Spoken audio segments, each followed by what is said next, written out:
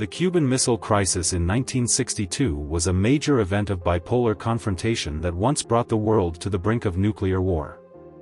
However, have you ever wondered how the missiles were secretly transported to Cuba from thousands of miles away, and how they were discovered? The crisis occurred from October 16 to 29, but the ballistic missiles that triggered the dispute were authorized for deployment in Cuba in May. In fact, the Soviet Union was initially hesitant about deploying intermediate-range ballistic missiles in Cuba that could directly attack the United States. This hesitation was seen as a sign of weakness by the Cuban side, and it seemed that they might lose Cuba as an ally considering the possibility of exchanging the missiles in Cuba for interests in Europe in the future. They eventually agreed to this risky plan. In order to keep the operation secret, the Soviet Union sent an agricultural delegation in the spring of that year.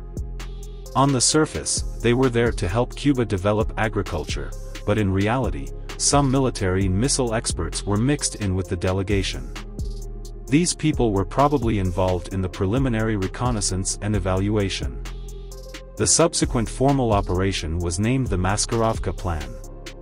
In the early stages of the plan, even the participating troops did not know what they were supposed to do.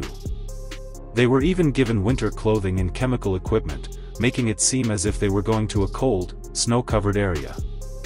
This was all a diversion, and even the captain only found out the destination after reaching the Atlantic Ocean. In July of that year, a group of agricultural experts, machine operators, and others arrived in Cuba, but they were actually technical personnel related to the missiles. Subsequently, the Soviet Union transported a force of over 40,000 troops to Cuba in total. The ballistic missiles transported to Cuba by the Soviet Union had an effective range of 2,000 kilometers for the R-12 and 4,500 kilometers for the R-14. The first batch of missiles arrived on September 8, and by October, multiple missile launch sites were under construction. So how did the United States discover that Cuba had begun deploying ballistic missiles? The more common explanation is that U-2 high-altitude reconnaissance photos taken in mid-October revealed it. In reality, the United States had already discovered the problem earlier. Cuba began to equip itself with Soviet-made surface-to-air missiles in 1961, which were originally defensive weapons and did not attract much attention. However, in September, U-2 reconnaissance aircraft discovered some interesting phenomena, namely that the way the surface-to-air missiles in Cuba were deployed was the same as the way the Soviet Union protected ballistic missiles, implying that Cuba might have ballistic missile bases. At the end of September, U-2 also photographed Soviet transport ships with unusually sized cargo crates on deck. The reconnaissance photos on October 14 provided further evidence, revealing construction sites in western Cuba, and the analysis confirmed the hidden missiles.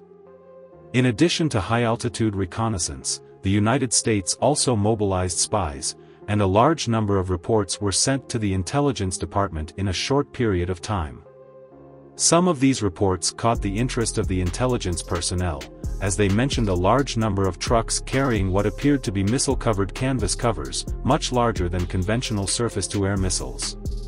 Taking all this information into account, the United States Intelligence Department had already determined that Cuba was deploying ballistic missiles that could directly attack the mainland.